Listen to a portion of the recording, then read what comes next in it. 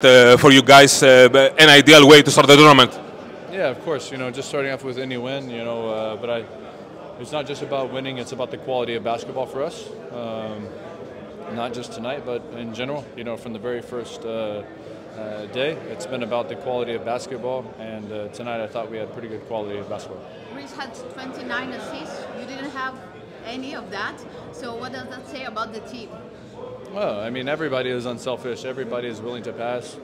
I think that we're playing in rhythm. Everybody is shooting the ball when the shots come, and everybody is passing the ball when they should pass the ball. And it's really just fun basketball to be a part of because you see how the ball is moving and how everybody's playing in rhythm. You started the tournament on a pretty dominant performance. Likewise, Croatia did against Slovenia, but they lost today against New Zealand. Does that ring any bells to you to be pretty careful in the next games?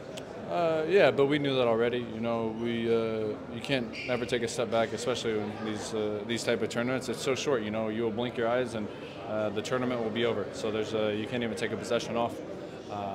We have to gear up and be ready for tomorrow. Really strong chemistry for you guys, for a team that hasn't been practicing for very long. You guys seem to fight each other with your eyes closed in some moments to produce highlights or key plays. Where do you attribute this?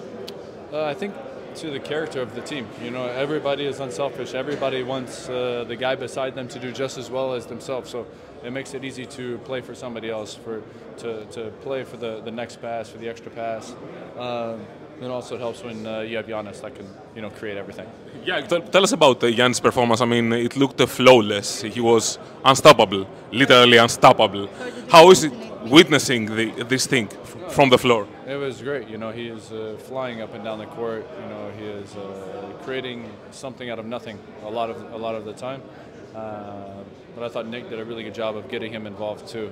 Giving him a lot of easy buckets. And then putting him in good spots to score. But yeah, it's, I don't have to tell you guys. You can just watch the game and you can see how incredible he is. Thank you very much so much. Awesome. Thank you.